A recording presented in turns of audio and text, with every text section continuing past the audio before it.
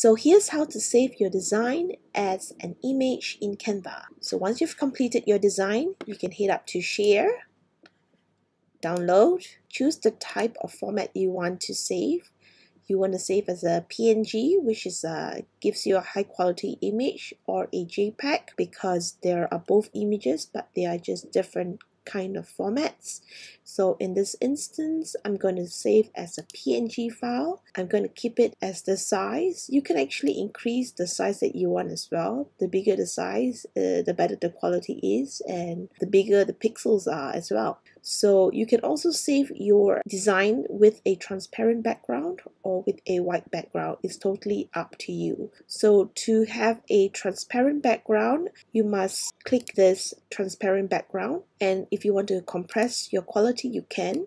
But if you save your image as a JPG, that will usually just give you a white background. Whenever you want to save an image with a transparent background, I suggest to stick with the PNG format, because that is the only format that will allow you to save your image with a transparent background.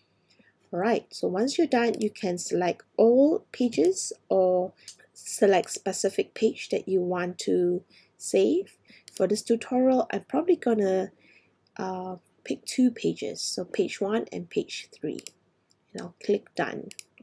Okay, so once I'm ready, I'll click the download button and it will save in my downloads folder as a zip file with the images in it. Okay, so I'll just go to my downloads folder and I'll just unzip it just to show you what the images look like. And here are the 2 images that I've selected.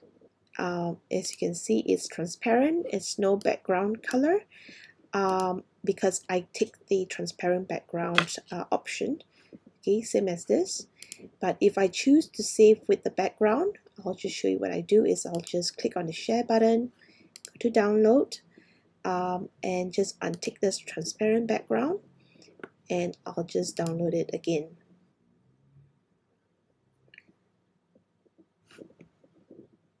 Okay, now let's just check the file. Just double click it, and you can now see this image is with a white background.